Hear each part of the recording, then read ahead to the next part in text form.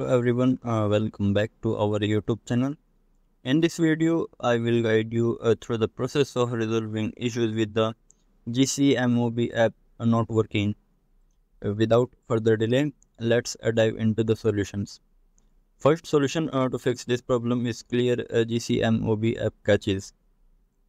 Clearing the app caches can often resolve performance issues. To clear gCMOB app caches, go to your phone setting.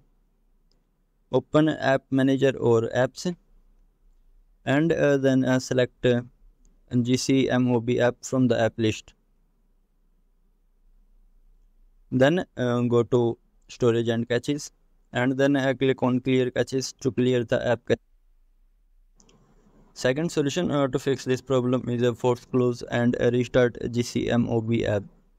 For that, just go one step back and then click on force stop from the bottom right corner. Confirm by clicking OK and then reopen the gCMOB app.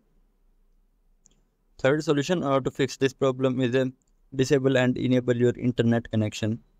To resolve this problem, try toggling your internet connection. For that, head to the control panel by sweeping up from the top right corner. If you are using mobile data, turn it off for 5 to 10 seconds, then switch it back on. For Wi-Fi users, turn off Wi-Fi for the same duration and then turn it back on. Alternatively, activate aeroplane mode for 4 to 5 seconds, then turn it off. After that, check if the issue resolved. Fourth solution to fix this problem is update gCMOB app to the latest version. To do this, head to the Play Store and search for gCMOB app. After that, select the app. If an update is available, you will see an update button next to the app. Tap on it to update the app to the latest version.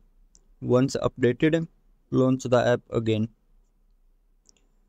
A fifth solution to fix this problem is uninstall and reinstall the gCMOB app. If the problem persists, uninstall the gCMOB app by going to Play Store, searching for the app and then select uninstall. Once uninstalled, reinstall the app by clicking on the install button.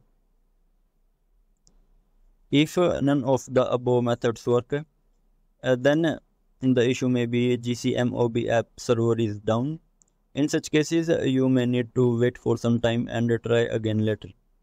Thank you for watching our video, and we hope these solutions help resolve the gCMOB app issue for you.